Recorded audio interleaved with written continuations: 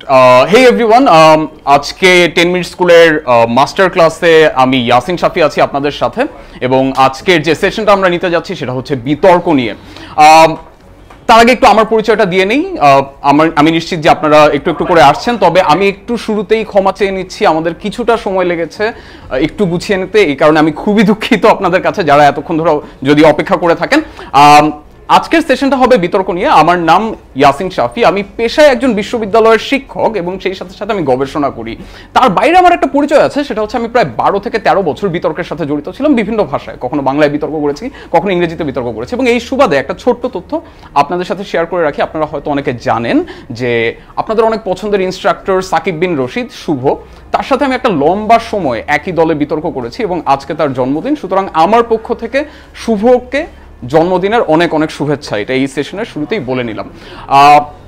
আমরা সেশনটিতে ঢুকবো। সেশনটিতে ঢোকার আগে আপনারা নিশ্চয়ই আসছেন, যারা যারা বিতর্ক নিয়ে জানতে চান, বিতর্ক নিয়ে ভাবেন, বিতর্ক নিয়ে আগ্রহ দেখান, আমি তাদেরকে অনুরোধ করব যে আপনারা আপনাদের যে বন্ধুরা রয়েছে, আপনাদের যে কমিউনিটির যে বাকিরা রয়েছে, আপনার স্কুলের বন্ধু, আপনার কলেজের বন্ধু, আপনার বিশ্ববিদ্যালয়ের বন্ধু, যারা বিতর্ক নিয়ে আগ্রহ রয়েছে, যারা বিতর্ক করে, তাদেরকে কমেন্টে ট্যাগ করে দিতে পারেন। বিতর্ক করাটা জরুরি না, কিন্তু বিতর্ক নিয়ে মোটামুটি আগ্রহ রয়েছে তাদেরকে এই কমেন্টে ট্যাগ করে দিতে পারেন, বা আপনারা এই ভিডিওটি শেয়ার করতে পারেন আপনাদের বিভিন্ন গ্রুপে বা আপনাদের প্রোফাইলে, রাইট? সো এবং এই শেয়ার করে দিন বা কমেন্টে ট্যাগ করে দিন, যাতে আরো বেশি মানুষের কাছে আমরা পৌঁছাতে পারি এবং আরো বেশি মানুষের সাথে গল্প করতে পারি, রাইট?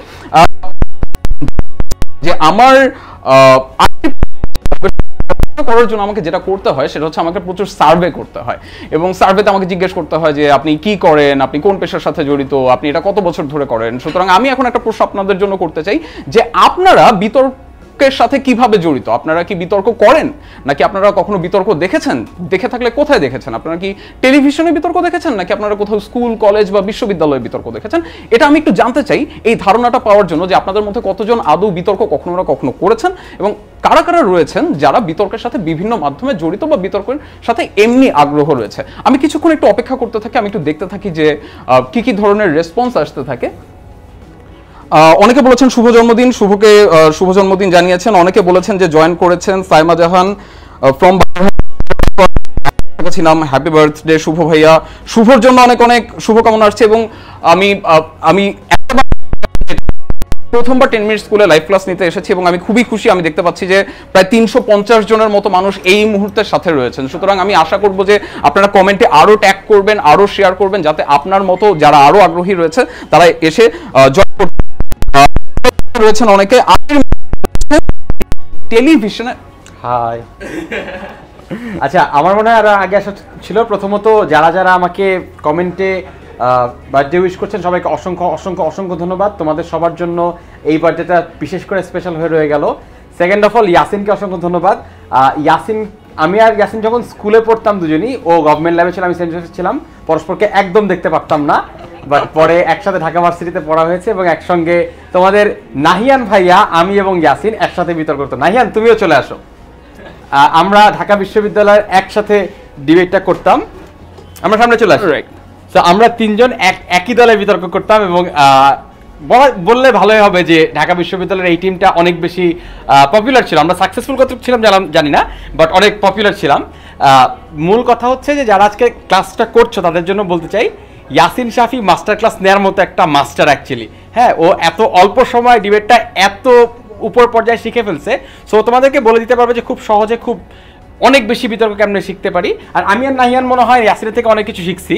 সো আই গেস তোমরা অনেক কিছু শিখতে পারবা। এই 1 ঘন্টার বেস্ট ইউজ করো, এন্ড যত কোয়েশ্চেন করতে পারো ইয়াসিনকে করো।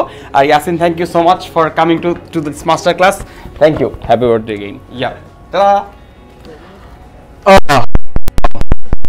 ওয়েল, আমি কখনো কখনো কথা হারিয়ে ফেলি, কারণ এই মুহূর্তটা আমার জন্য অনেক বেশি স্পেশাল ছিল, কারণ আমি প্রথমবারের মতো এখানে লাইভ ক্লাস নিতে এসেছি এবং আমার সবচেয়ে পছন্দের দুইজন বিতর্কিক, তাদের সাথে একই সাথে ফ্রেমটা শেয়ার করতে পেরেছি। সুতরাং এই মুহূর্তটা আমি বলে বোঝাতে পারবো না যে আমার জন্য কত বেশি 80-485 জনের মতো জয়েন করেছেন। অনেকে শুভকে জন্মদিনের শুভেচ্ছা জানাচ্ছেন। তিনি বিতর্কিক বিতর্ক করি, এটা খুবই জরুরি একটা কথা উনি বলেছেন, যেখানে আমি ফেরত আসবো। অর্পিতা বলছেন I love to debate. Ahmed Imran বলেছেন তিনি একজন বিতর্কিক এবং তিনি বিতর্ক ভালোবাসেন। আনিসুর রহমান আনিস বলেছেন যে স্কুল লাইফে বিতর্ক করেছি, সহসান কবির বলেছেন আমি স্কুল কলেজে ডিবেট করেছি। সুতরাং আমি দেখতে পাচ্ছি যে অনেকে বিতর্ক করেছেন, অনেকে সেই অর্থে স্কুল কলেজে বিতর্ক না করলেও হয়তো বন্ধু বান্ধবের সাথে বিতর্ক করে থাকেন। আমি একটা মজার গল্প শেয়ার করি। আমি যখন কাউকে বলি যে আমার পরিচয় বিতার্কিক বা আমি বিতর্ক করি, আমি সাধারণত 2 ধরনের প্রতিক্রিয়া পাই। কি কি প্রতিক্রিয়া? প্রথম প্রতিক্রিয়া হচ্ছে, ও আপনি বিতার্কিক, আপনি তো তাহলে খুব মেধাবী হবেন, আপনি খুব বুদ্ধিমান হবেন, খুব ভালো ভালো কথা বলবেন, জি, খুব সম্মান পাই। আবার একদল লোক আছে যারা বলে যে ও বিতার্কিক তার মানে তো প্রচুর তেনা পেঁচাবে, কথার মার প্যাচ দিবে এবং কিছু একটা ভুলভাল বুঝিয়ে নিজের দিকে পুরো কথাটা টেনে নিবে। সুতরাং 2 ধরনের প্রতিক্রিয়াই আছে, এবং যারা দ্বিতীয় ভাবনাটা ভাবেন যে বিতার্কিক মানেই হচ্ছে প্রচুর তেনা পেঁচাবেন এবং প্রচুর কথার মার প্যাচ দিবেন এবং নিজের সুবিধা মতো কথাটাকে টেনে নেবেন, আসলে সত্যি বলতে কি দোষটা আসলে আপনাদের না, দোষটা আসলে বিতার্কিকদের, আমাদের। কারণ আমরাই অনেক সময় দেখা গেছে বিতর্কটা আমরা আসলে কেন করি সেটা ভুলে গিয়ে অনেক সময় শব্দের খেলায় মেতে উঠি। সুতরাং আজকে আমি এই সেশনের শেষে একটা জিনিসই দেখাতে চাই যে বিতর্ক জিনিসটা খুব যে পোশাকি, খুব যে আনুষ্ঠানিক কিছু তা না। বিতর্ক এমন কিছু যেটা আমরা সবাই সব সময় আমাদের নিজেদের সাধারণ জীবনে, নিত্য জীবনে করতে থাকি। একটু আগে যেমন একজন বলেছিলেন যে মাঝে মাঝে বন্ধুদের সাথে বিতর্ক করি, শুধু মাঝে মাঝে বন্ধুদের সাথে বিতর্ক না, আমরা নিজেরাও নিজেদের সাথে অনেক সময় বিতর্ক করি। যখনই কোনো একটা সিদ্ধান্ত নিতে হয় আমরা নিজেদের ভেতরেই 2 ভাগ হয়ে বিতর্ক করি। সুতরাং আজকের সেশনটা 2 ধরনের মানুষের জন্য 2 ভাবে কাজে আসতে পারে। প্রথম মানুষ হয়েছেন যারা হচ্ছেন বিতর্ক নিয়মিত করেন, বিভিন্ন স্কুল কলেজে বিতর্ক করেন, বিশ্ববিদ্যালয়ে বিতর্ক করেন, তাদের জন্য এটা এক ধরনের রিয়েলিটি চেক বা মাঝে মধ্যে মনে করিয়ে দেওয়া যে আমরা আদৌ আসলে বিতর্কটা কেন করি এবং আমাদের মৌলিক উদ্দেশ্যটা কি। এবং দ্বিতীয়ত যারা বিতর্ক নিয়ে আগ্রহ রাখেন বা যারা একটু ভয় পান যে ও বিতর্ক যারা করে তারা অনেক মারপ্যাচ দেবে, কথার মারপ্যাচ দেবে, আমি আপনাদের জন্য দিন শেষে এটাই বোঝাতে চাই যে বিতর্কটা আপনিও করেন, আমিও করি, এবং বিতর্কটা খুব আহামরি কঠিন কিছু না, খুব সহজ একটা সাধারণ বিষয়। কিভাবে আমরা নিজেরা নিজেদের মধ্যে বিতর্ক করি একটা সহজ উদাহরণ দিই, রাইট? আপনি এই মুহূর্তে আমি দেখতে পাচ্ছি 491 জন মানুষ বা 480-র বেশি মানুষ আপনারা যে ভিডিওটি দেখছেন, আপনারা কি চাইলে এই মুহূর্তে অন্য কিছু করতে পারতেন না? আপনারা আপনাদের মূল্যবান ইন্টারনেট ব্যবহার করে আপনারা এই সময় আপনাদের পছন্দের একটা গান ইউটিউবে শুনতে পারতেন। এখন বাজে রাত 8:20, আপনারা আপনাদের বন্ধু বান্ধবের সাথে ঘুরতে যেতে পারতেন। এখন আপনি আপনার ফেসবুকে আপনার বন্ধুদের সাথে আড্ডা দিতে পারতেন, আলাপ করতে পারতেন, আপনি আপনার পরিবারের সাথে সময় কাটাতে পারতেন। কিন্তু এত কিছু না করে আপনি আগ্রহ দেখিয়েছেন বিতর্ক নিয়ে একটি লাইভ সেশন দেখানোর জন্য। সুতরাং এটাকে যদি আমি একটা বিতর্কের প্রস্তাবের মতো করে বলি তাহলে ব্যাপারটা কি রকম হবে যে এই সংসদ 10 মিনিট স্কুলের মাস্টার ক্লাসে বিতর্ক নিয়ে সেশনটি দেখবে, এবং এখানে আপনার 2টো পক্ষ ছিল। একটা পক্ষ ছিল যে আপনি বিতর্কটা কেন, এই সেশনটা আপনি কেন দেখতে চান। হয়তো আপনি বিতর্ক নিয়ে আপনার আগ্রহ রয়েছে, হয়তো আপনি শুনেছেন যে ইয়াসিন শাফি, হ্যাঁ যেভাবে শুভ বলেছে যে মাস্টার ক্লাস নেওয়ার যোগ্য, সুতরাং একটু শুনে দেখি, একটু আগ্রহ জন্মেছে, একটু কৌতূহল জন্মেছে যে আসলে বিতর্ক নিয়ে কি বলে। বা আপনি হয়তো 10 মিনিট স্কুলের একজন নিয়মিত দর্শক, সুতরাং অভ্যাসবশতই আপনি চেক করছেন যে আসলে এখানে বিতর্ক নিয়ে কোন ধরনের সেশন হচ্ছে। অপরপক্ষে যারা এই সেশনটি না দেখার কারণ কি হচ্ছে, এই সেশনটি না দেখার কারণ হতে পারে যে আপনার হয়তো বিতর্কের প্রতি এমন কোনো আগ্রহ নাই, বা আপনি হয়তো বিতর্কের মাস্টার ক্লাসে তেমন আগ্রহী না, বা এখন হয়তো মাত্র রাত 8:20 বাজে, সুতরাং এখনও হয়তো আপনার জন্য যথেষ্ট রাত হয়নি, সুতরাং আপনি এখন একটি লাইভ ক্লাস বসে বসে দেখবেন না, বা আপনার পছন্দের অন্য কিছু অন্য কোনো পাশে চলছে, হয়তো একটা ইউটিউবে গান চলছে বা ফেসবুকে বন্ধুর সাথে আড্ডা দিচ্ছেন। সুতরাং 2 পাশেই কিন্তু 2 ধরনের কারণ রয়েছে। যাদের জন্য না দেখার কারণটা জয়ী হয়েছে তারা কিন্তু এই মুহূর্তে সেশনটি দেখছে না, যাদের জন্য দেখার কারণটি জয়ী হয়েছে তারা কিন্তু এই মুহূর্তে সেশনটি দেখছেন। অর্থাৎ আমি যেটা বোঝাতে চাচ্ছি, প্রতিনিয়ত আমরা আমাদের জীবনে সিদ্ধান্ত নেওয়ার সময় বিতর্ক করি। যেমন আমি একটু জানতে চাই যে এইচএসসি পরীক্ষা খুব সম্প্রতি শেষ হয়েছে এবং কালকে কি এসএসসির রেজাল্ট দেবে? সুতরাং এসএসসি পরীক্ষার্থীদের জন্য অনেক অনেক শুভকামনা। যারা যারা এসএসসি পরীক্ষা দিয়েছেন এবং যারা যারা এইচএসসি পরীক্ষা দিয়েছেন, আমি একটু জানতে চাই তারা কারা, একটু যদি কমেন্টে লেখেন যে আমি এবার এসএসসি পরীক্ষা দিয়েছি বা আমি এবার এইচএসসি পরীক্ষা দিয়েছি।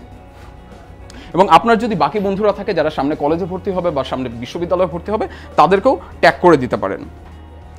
আয়মান বলেছে যে প্রতিদিনের মতো আজও তোমাদের সাথে লাইভ ক্লাসে যোগ দিলাম। আয়মানকে অনেক ধন্যবাদ। অনেকে বলেছে যে তারা বিতর্ক করেছে, শুভকে অনেকে উইশ করেছে, অনেকে বলেছেন যে তারা চট্টগ্রাম থেকে জয়েন করেছেন, সিলেট থেকে জয়েন করেছেন। আমি জানতে চাই যে আপনারা কারা কারা এসএসসি পরীক্ষায় অংশ নিয়েছেন এবং কারা কারা এইচএসসি পরীক্ষায় অংশ নিয়েছেন। অনেকে আমাদেরকে ধন্যবাদ দিয়েছেন জয়েন করার জন্য। যেমন একজন বলেছেন যে কোনো কথা বলতে গেলে বলে তুমি তো ডিবেটার, তোমার সাথে কথায় পারা যাবে না, আবার বলে ডিবেট মানে তো তর্ক ঝগড়া, ওর সাথে লেগে লাভ নেই। এই ধারণাগুলো আমরা যারা বিতর্ক করি আমাদের নিজেদেরকেই বদলাতে হবে, এবং কিভাবে বদলাতে হবে সেটা নিয়ে আমি একটু পরে আলাপ করব। শৌসান কবির লিখেছেন আমি এবার এইচএসসি দিয়েছি। ইয়াসির আরাফাত লিখেছেন হুম ভাই এইচএসসি। তাসিন হাসান ইমরান লিখেছেন দাখিল। রাজু দাস রাহুল বলেছেন আমি আছি। নাহিদ হাসান বলেছেন আমি এসএসসি। রাকিব চৌধুরী বলেছেন এসএসসি দিয়েছি। মোহাম্মদ সাজিম আহমেদ সাফিন বলেছেন আমি এসএসসি দিয়েছি। অর্থাৎ অনেকেই দেখতে পাচ্ছি যারা স্কুল থেকে কলেজে যাবেন, এবং অনেকে দেখতে পাচ্ছি যারা কলেজ থেকে বিশ্ববিদ্যালয়ে যাবেন। একবার ভেবে দেখুন তো, এখন আপনার জীবনের সবচাইতে বড় বিতর্কটার সম্মুখীন হতে হবে আপনাকে, যে আপনি কোন কলেজে ভর্তি হবেন বা আপনি কোন বিশ্ববিদ্যালয়ে ভর্তি হবেন, আপনি কোন দিকে যাবেন। এবং যারা এইমাত্র এইচএসসি দিয়েছেন তাদের জন্য এই জিনিসটা আরও বেশি জরুরি, কারণ তাদের পুরো ক্যারিয়ার, তাদের পুরো পেশা এবং তাদের পরিবারের আশা আকাঙ্ক্ষা, নিজেদের স্বপ্ন সব কিছু এই বিতর্কের সাথে জড়িত। ধরুন আপনি বিজ্ঞান খুব ভালো পারেন, রাইট, আপনি হয়তো পদার্থবিজ্ঞান খুব ভালো পারেন, তার মানে কি এই যে আপনাকে ইঞ্জিনিয়ারিংয়ে পড়তে হবে বা প্রকৌশল বিদ্যায় পড়তে হবে যেমনটা আপনার আশেপাশের মানুষ আশা করে, নাকি আপনি তাত্ত্বিক পদার্থবিদ্যায় পড়বেন? সুতরাং আপনার যদি ফিজিক্স খুব ভালো লাগে আপনি হয়তো থিওরিটিক্যাল ফিজিক্স পড়তে চাবেন, রাইট, কিন্তু আপনি আবার এটাও দেখছেন যে থিওরিটিক্যাল ফিজিক্সের বাজার দর হয়তো ঠিক তেমন না, বা এখানে খুব ভালো করতে হলে বা খুব ভালো অর্থ উপার্জন করতে হলে, পরিবারকে সমর্থন করতে হলে, পরিবারের জন্য যোগাতে হলে হয়তো একটু কষ্ট করতে হবে। সুতরাং সেক্ষেত্রে এমন কোনো বিষয় হয়তো আপনাকে পড়ার জন্য উপদেশ দেওয়া হচ্ছে যেই বিষয়ের বাজার দর বেশি। সুতরাং এইটা কিন্তু আপনার নিজের ভেতরে অনেক বড় একটা বিতর্ক, এবং এই বিতর্কের ফলাফলে যে পক্ষটা জিতবে সেই পক্ষটাই নির্ধারণ করে দিবে আপনার ক্যারিয়ার কোন দিকে যাবে এবং আপনার পেশা কোন দিকে যাবে। অর্থাৎ আমি পুরো আলোচনা থেকে যেটি বোঝাতে চাইলাম যে আমরা আমাদের নিজেদের জীবনে প্রচুর বিতর্ক করি। যেমন আপনি যে এখন এই 10 মিনিট স্কুলের লাইভ সেশনটি দেখছেন, বা আপনি যে এইচএসসির পরে কোন বিশ্ববিদ্যালয়ে যাবেন, এসএসসির পরে কোন কলেজটায় যাবেন, এই কলেজটার অনেক নাম করা, এই কলেজটার শিক্ষকরা অনেক ভালো, এই কলেজটা আমার বাসার কাছে, এই কলেজটার পরিবেশ আমার খুব পছন্দ। সুতরাং অনেকগুলো ফ্যাক্টর থাকবে, অনেকগুলো কারণ থাকবে এক একটা কলেজের জন্য, এবং সেইখান থেকে আপনাকে হয়তো বেছে নিতে হবে। যদিও আমি জানি যে আপনাদের হয়তো পুরো সুযোগটি নেই, কারণ বোর্ড ঠিক করে দেবে, কিন্তু আপনার নিজের তো একটা প্রেফারেন্স থাকবে। সেই প্রেফারেন্সটি যখন ঠিক হবে সেটা কিন্তু একটা বিতর্কের মাধ্যমেই হবে। আপনি হয়তো কোনো পোশাকি বিতর্কে গিয়ে ধন্যবাদ মাননীয় স্পিকার, আজকে বিতর্কের বিষয় নির্ধারিত হয়েছে, এই ধরনের কিছু বলবেন না, কিন্তু নিজের ভেতরেই কিন্তু একটা ছোটখাটো বিতর্ক করে ফেলবেন যে আপনি আসলে বিতর্কের ফলাফলটা কোন দিকে নেবেন, এবং সেই অনুযায়ী কিন্তু আপনার জীবনের সিদ্ধান্ত নির্ধারিত হবে। আমি দেখতে পাচ্ছি অনেকেই জয়েন করেছেন। আমি আবারও বলবো যে আপনাদের আশেপাশে যারা রয়েছেন তাদেরকে কমেন্টে ট্যাগ করতে পারেন বা শেয়ার করতে পারেন। এবার বলি যে একটা তো গেল নিজের ভেতরে বিতর্ক, যে আমার জীবনে কি হবে, আমার ক্যারিয়ারে কি হবে, এইচএসসি থেকে পাশ করার পরে বিশ্ববিদ্যালয়ে যাওয়ার সময় কি হবে, এই ধরনের আলোচনা গেল। আরেকটা গেল আমরা আমাদের প্রতিদিনের জীবনে অনেক সময় আমাদের বন্ধু বান্ধবের সাথে বা জাতীয় বিভিন্ন ইস্যুতে কিন্তু অনেক ধরনের বিতর্ক করে থাকি। আমি একটা ছবি দেখাবো, এবং ছবিটা দেখানোর পরে এটা একটা কুইজের মতো, আপনাদেরকে গেস করতে হবে যে এই ভদ্রলোক সম্প্রতি কোন ধরনের বিতর্কে জড়িয়েছেন। তিনি একজন খুবই অসাধারণ প্রতিভাবান মানুষ, এবং আমি তাকে অনেক পছন্দ করি এবং সম্মান করি, কিন্তু অনেক সময় দেখা যায় যে তার বিভিন্ন খেলোয়াড়ি জীবনের বিভিন্ন আচরণের কারণে তিনি অনেক বিতর্কের জন্ম দেন, এবং সেই বিতর্ক নিয়ে পুরো জাতি বিভক্ত হয়ে পড়ে, এক পক্ষ একদিকে যায়, আরেক পক্ষ আরেক দিকে যায়। আমি ছবিটা দেখাবো এবং আপনাদেরকে বলতে হবে খুব সম্প্রতি কোন ঘটনাটি ঘটেছে, কোথায় ঘটেছে, যেটার কারণে এই তাকে নিয়ে এই বিতর্কটি তৈরি হয়েছে। আপনারা ছবিটি আশা করি দেখতে পাচ্ছেন পর্দায়। আমি জানতে চাই যে তাকে নিয়ে সম্প্রতি কোন বিতর্কটি তৈরি হয়েছে এবং আপনি তার কোন পক্ষে ছিলেন।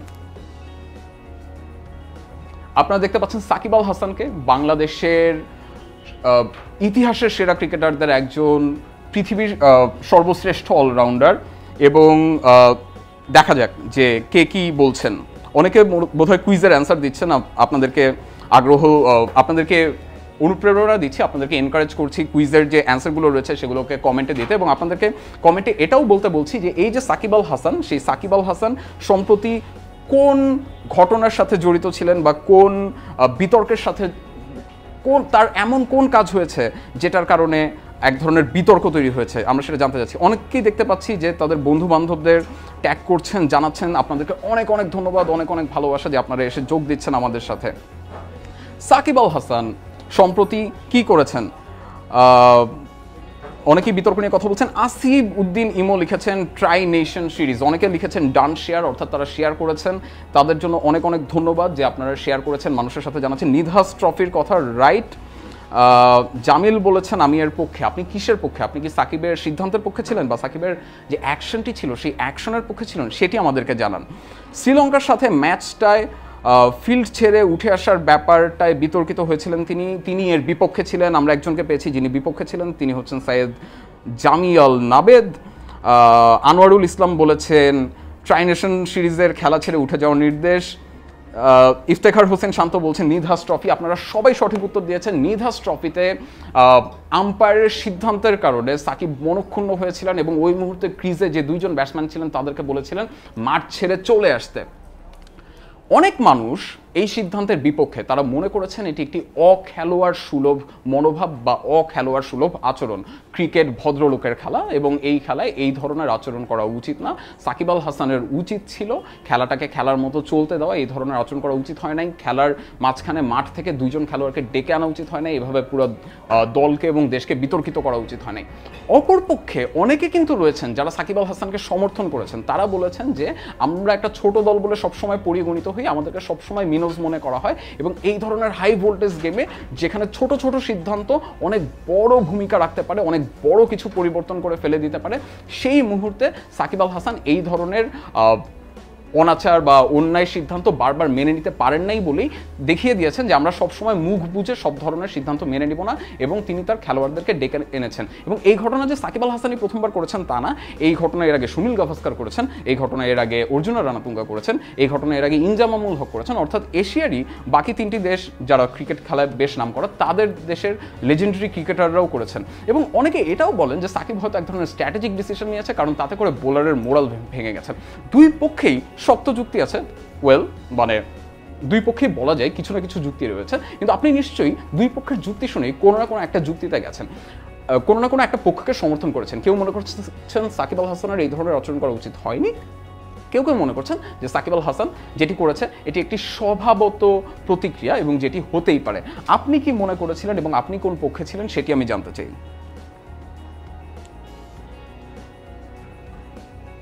অনেকেই বলছেন, অনেকেই জয়েন করেছেন, অনেক ধন্যবাদ। অনেকে বলেছেন পক্ষে ছিলাম, অর্থাৎ তারা সাকিব আল হাসানের পক্ষে ছিলেন। নাসিম নাহের বলেছেন আমি অবশ্যই পক্ষে ছিলাম। লাজুক কুমারী মাহমুদা খান বলেছেন নিধাস ট্রফি আমি এর পক্ষে ছিলাম, খেলা ছেড়ে চলে আসার পক্ষে ছিলাম। বিতর্কের আলোচনা থেকে দূরে সরে যাচ্ছি কিনা অনেকে জিজ্ঞেস করেছেন। আমার কাছে মনে হয় না, কারণ আমার কাছে মনে হয় আমি কেবলমাত্র এটাই দেখাতে চাচ্ছি যে বিতর্ক আমাদের সামগ্রিক জীবনের সাথে কিভাবে ওতপ্রোতভাবে জড়িত এবং আমরা জাতীয় জীবনেও কিভাবে বিভিন্ন ইস্যুতে বিতর্ক করি। বিতর্ক মানেই এই না যে তৃতীয় বিশ্বের অনগ্রসরতার মূল কারণ তৃতীয় বিশ্ব নিজেই, বা দেশের উন্নয়নের জন্য কোনটা বেশি দরকার, দারিদ্র্য বিমোচন দরকার নাকি সুশাসন দরকার, শুধুমাত্র এই বিষয়গুলো নিয়ে যে বিতর্ক করতে হবে তা না। এবং এই বিষয়গুলো নিয়ে কথা বলতে গিয়ে আমরা হয়তো কথার প্যাচ দিয়ে অনেক সময় সাধারণ যে একটা বৃহত্তর জনগোষ্ঠী আছে তাদেরকে বিতর্ক থেকে দূরে সরিয়ে নিয়ে যাই। আমরা আজকের সেশনে যেটা করার চেষ্টা করছি, সবাইকে বোঝানোর চেষ্টা করছি বিতর্ক কিভাবে আমাদের প্রতিদিনের যে নিত্য জীবন আছে সেটার অনুষঙ্গ, এবং সেখানে কিভাবে অনেক ভালো বিতর্ক করা যায়। আমি আমার পরের একটা প্রশ্নে যাই এবং সেখান থেকে আমি আমার মূল আলোচনার মধ্যে ঢুকে যাব। অ্যাভেঞ্জার্স নিয়ে তো কম মাতামাতি হয়নি গত এক সপ্তাহ ধরে, রাইট? আমি জানতে চাই যে আপনারা কারা কারা মার্ভেল সিনেম্যাটিক ইউনিভার্সের ফ্যান, বা আপনারা কারা কারা অ্যাভেঞ্জার্সের ফ্যান। আপনারা কি অ্যাভেঞ্জার্সের ইনফিনিটি ওয়ার ছবিটি দেখেছেন কিনা, দেখলে আপনার কেমন লেগেছে? বা যদি ইনফিনিটি ওয়ার না দেখে থাকেন, আপনি কি টিকিট কাটতে গিয়েছিলেন কিনা, টিকিটের জন্য দৌড়াদৌড়ি করে মারামারি করে পাননি, এরকম কোনো অভিজ্ঞতা হয়েছে কিনা অ্যাভেঞ্জার্স নিয়ে, সেটা আমি জানতে চাই আপনাদের কাছ থেকে। চলুন দেখি। অনেকে লিখেছেন যে পক্ষে ছিলাম, পক্ষে ছিলাম, পক্ষে ছিলাম, পক্ষে ছিলাম। আমরা এখন জানতে চাই যে অ্যাভেঞ্জার্স ইনফিনিটি ওয়ারের পক্ষে কারা কারা দেখেছেন।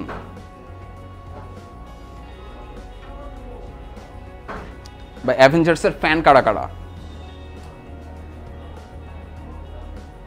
অনেকেই লিখেছেন পক্ষে ছিলাম, এবং আমি দেখতে পাচ্ছি অনেক বেশি মানুষ যারা 10 মিনিট স্কুল নিয়মিত দেখেন তারা সাকিবের এই সিদ্ধান্তের পক্ষে ছিলেন।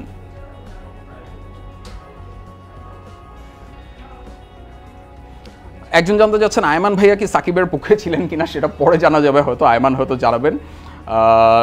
শাহিদ আবু বকর আবতাহি লিখেছেন নোভ। হাসান আনন্দ লিখেছেন সুপার হিরো মুভি ভালো লাগে না। সিয়াম শাফি লিখেছেন দেখি নাই। মুবাশির হোসেন বলেছেন টিকিট পাইনি, খুবই দুঃখিত, আশা করি সামনে পেয়ে যাবেন। অনেকে লিখেছেন না, পাননি, তারা অ্যাভেঞ্জার্সের টিকিট পাননি। কিছুই না। টিম মার্ভেল তার একজনকে পেয়েছি যারা মার্ভেলের খুব বড় ফ্যান, যারা মার্ভেলের ছবি পছন্দ করেন। মুক্তির রহমান লিখেছেন আমি। অর্থাৎ আমরা দেখতে পাচ্ছি যে মার্ভেল অনেকে পছন্দ করেন। সুতরাং আমি আমার পরের ছবিটা দেখাই।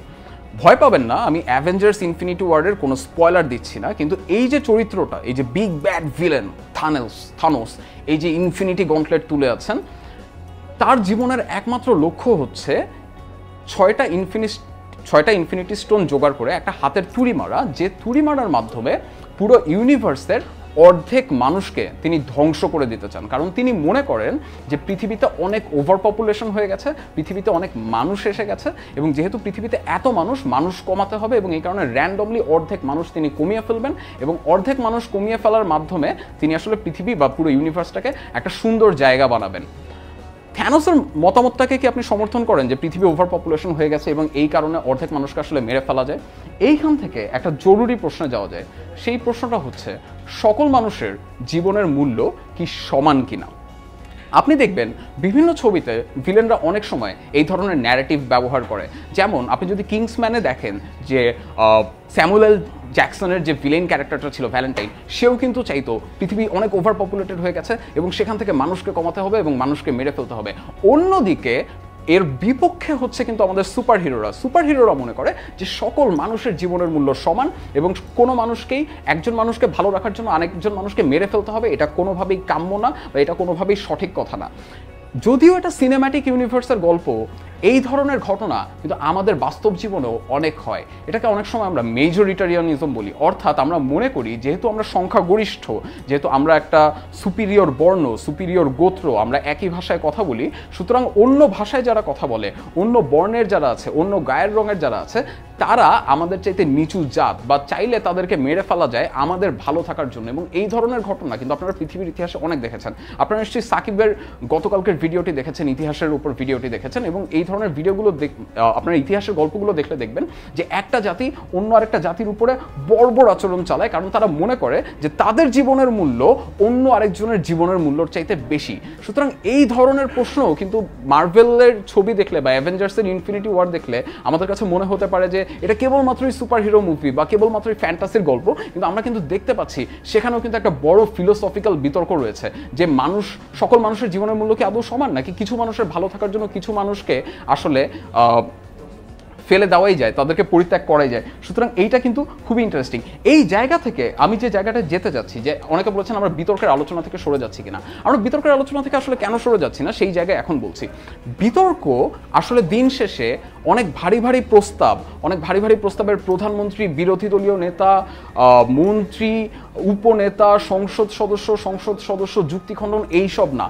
বিতর্ক আসলে দিন শেষে আমরা বলি না যে বিতর্কের মাধ্যমে আমরা যুক্তিবাদী সমাজ গড়তে চাই, বিতর্কের মাধ্যমে আমরা মানুষকে যুক্তির চর্চা করতে চাই। এই যুক্তি আসলে কি? যুক্তি আসলে দিন শেষে যুক্তি শব্দটার সাথে জড়িত হচ্ছে রিজনিং, বা যেটাকে আমরা বলি কার্যকারণ, বা যেটাকে আরেকটু ভেঙে বলা যায় কেন।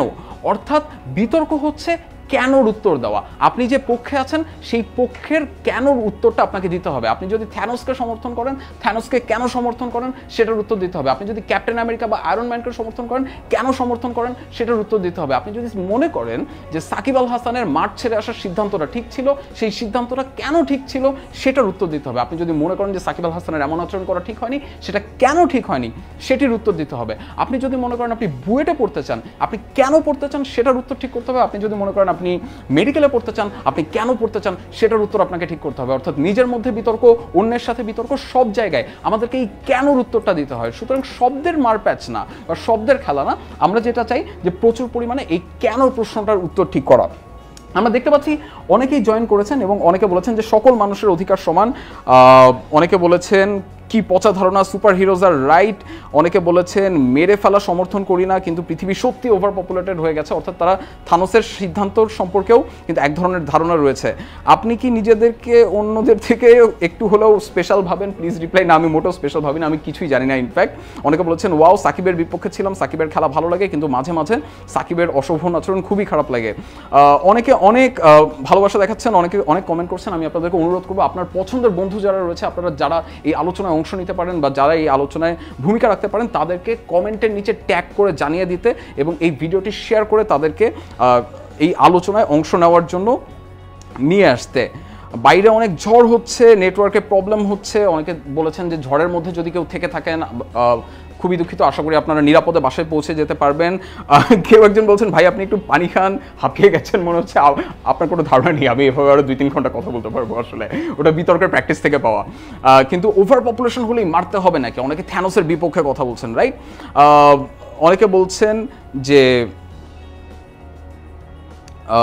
38 মিনিট পর বিতর্কের প্রকৃত ক্লাসে এসেছেন বলে মনে করি, ধন্যবাদ ভাইয়া। হ্যাঁ, আমি শুরুতে চেষ্টা করেছি সবাইকে একসাথে নিয়ে আসতে এবং তারপর বিতর্কের যে মূল আলোচনা, এই যে কেন, সেই কেনর উত্তরে যেতে।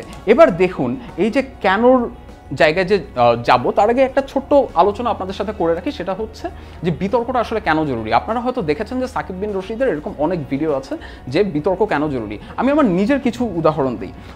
প্রথমটি যেমনটি বলছিলাম যে আপনি এইচএসসি দিয়েছেন, আপনি কোথায় যেতে চান, আপনি কোন বিশ্ববিদ্যালয়ে পড়তে চান, এই সিদ্ধান্ত নেওয়ার ক্ষেত্রেও কিন্তু আপনাকে একটা বিতর্ক করতে হবে নিজের মধ্যে। আপনাকে কিন্তু কেনগুলো বের করতে হবে এবং আপনাকে খুব লজিক্যাল আর্গুমেন্ট দিতে হবে যে আমি বুয়েটে এই কারণে পড়তে চাই, যে বুয়েটের সাবজেক্টের জন্য আমি ভালো হব, আমি মেডিকেলে এই কারণে পড়তে চাই, যে মেডিকেলে পড়ার জন্য যে প্যাশনটা দরকার সেই প্যাশনটা আমার মধ্যে রয়েছে, বা এই সাবজেক্টে যদি পড়ি সেখান থেকে আমি একটা ভালো ক্যারিয়ার তৈরি করতে পারবো, রাইট? দ্বিতীয়ত হচ্ছে মানুষকে কনভিন্স করতে বা মানুষকে সম্মত করতে। অনেক সময় এমন হয় যে আমরা একটা মানুষের সাথে আরেকটা মানুষের বিপক্ষ মত হয়, কিন্তু আমার নিজের মতামতের পক্ষে কিভাবে আমি ওই মানুষটাকে নিয়ে আসতে পারবো সেটা আমরা শিখতে পারবো বিতর্কের মাধ্যমে। এবং আপনি কেনর উত্তর যত সুন্দর করে দিতে পারবেন, কিভাবে সুন্দর করে দিতে পারবেন সেটি বলবো একটু পরে, যত সহজে এবং সুন্দর করে আপনি যখন এই কেনর উত্তর দিতে পারবেন তখন মানুষ আগ্রহী হবে আপনার মতামতটি শুনতে, আপনার মতামতের সাথে তাল মেলাতে। তৃতীয়ত একটা উদাহরণ দিই, আপনারা কারা কারা উচ্চশিক্ষার জন্য বাইরে যেতে চান, বা জিআরই দিতে চান, বা আইএলটিএস দিতে চান, এটা আমি একটু দেখতে চাই। একটু কমেন্ট করে জানিয়ে দেবেন যে কারা কারা উচ্চশিক্ষার জন্য বাইরে যেতে চান, জিআরই দিতে চান, বা আইএলটিএস দিতে চান, বা টোয়েফেল দিতে চান। এবং আপনার যারা বন্ধুরা রয়েছে এই ফাঁকে, একজন বলেছিলেন পানি খেয়ে নেওয়ার জন্য, আমি আসলে পানি খেয়ে নিচ্ছি, এই ফাঁকে আপনারা শেয়ার করে দিন এবং কমেন্টে ট্যাগ করে দিন আপনার বন্ধু বান্ধবকে, রাইট?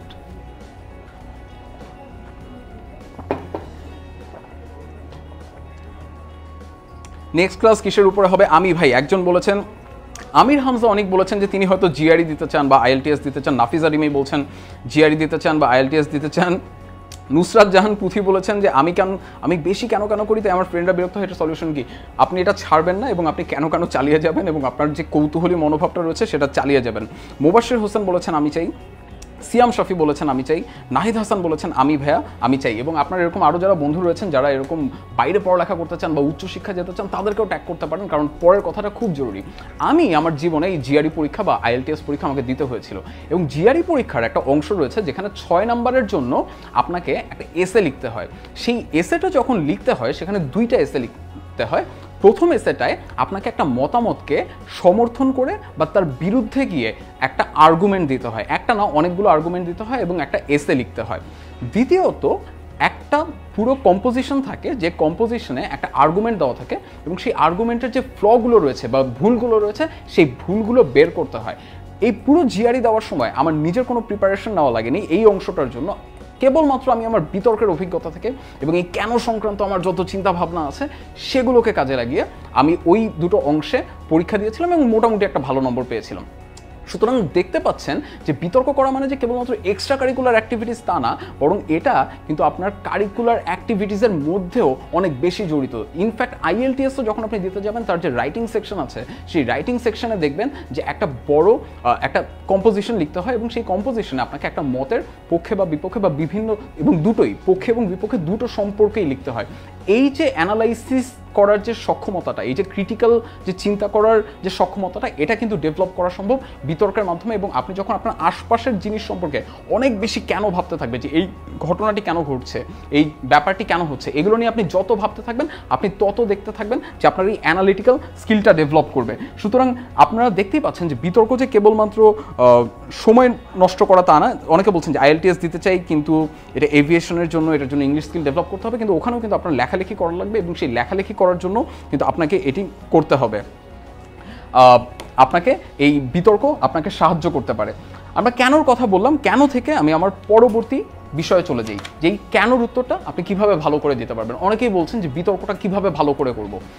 প্রথম কথা, বিতর্কে আমাদের সবচেয়ে বড় যে সমস্যা, সেটা হচ্ছে আমরা বিতর্কে অনেক সময় আমরা বিতর্কের যে মূল আলোচনা এই যে কেন সংক্রান্ত আমার যত চিন্তা ভাবনা আছে সেগুলোকে কাজে লাগিয়ে আমি ওই দুটো অংশে পরীক্ষা দিয়েছিলাম এবং মোটামুটি একটা ভালো নম্বর পেয়েছিলাম। সুতরাং দেখতে পাচ্ছেন যে বিতর্ক করা মানে যে কেবলমাত্র এক্সট্রা কারিকুলার অ্যাক্টিভিটিস তা না, বরং এটা কিন্তু আপনার কারিকুলার অ্যাক্টিভিটিসের মধ্যেও অনেক বেশি জড়িত। ইনফ্যাক্ট আইএলটিএসও যখন আপনি দিতে যাবেন তার যে রাইটিং সেকশন আছে সেই রাইটিং সেকশনে দেখবেন যে একটা বড় একটা কম্পোজিশন লিখতে হয় এবং সেই দেখুন, বিতর্কের যে টেকনিক্যাল বিষয়গুলো রয়েছে, সনাতনী বিতর্ক কীভাবে করতে হয়, সংসদীয় বিতর্ক কীভাবে করতে হয়, ছোট্ট করে বলে নিচ্ছি, কারণ এটা নিয়ে খুব বেশি সময় নষ্ট করার আসলে কিছু নেই। এটার উপরে 10 মিনিট স্কুলের চমৎকার প্লেলিস্ট রয়েছে, যেটা আমি নিশ্চিত যে এই মুহূর্তে 10 মিনিট স্কুলের এই ভিডিওটির নিচের যে কমেন্ট রয়েছে সেই কমেন্টে লিঙ্কগুলো শেয়ার করা হচ্ছে, বা আপনারা পরবর্তীতে দেখে নিতে পারবেন। সনাতনী বিতর্কে আমরা একটা বিতর্কের যে বিষয় থাকে সেটাকে বলি বিষয়, এবং সেটার পক্ষ থাকে এবং বিপক্ষ থাকে।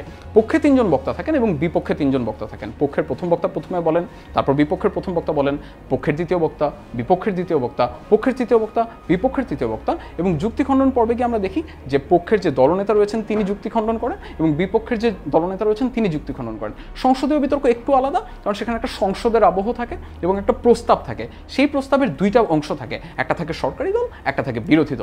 সরকারি দলে থাকে প্রধানমন্ত্রী, তারপরে বক্তব্য রাখেন বিরোধী দলীয় নেতা, তারপরে সরকারি দলের পক্ষ থেকে মন্ত্রী বক্তব্য দেন, তারপরে বিরোধী দলের পক্ষ থেকে বিরোধী দলীয় উপনেতা বক্তব্য দেন, সরকারি দলের সর্বশেষ বক্তব্য দেন সরকার দলীয় সংসদ সদস্য, বিরোধী দল থেকে সর্বশেষ বক্তব্য দেন বিরোধী দলীয় সংসদ সদস্য।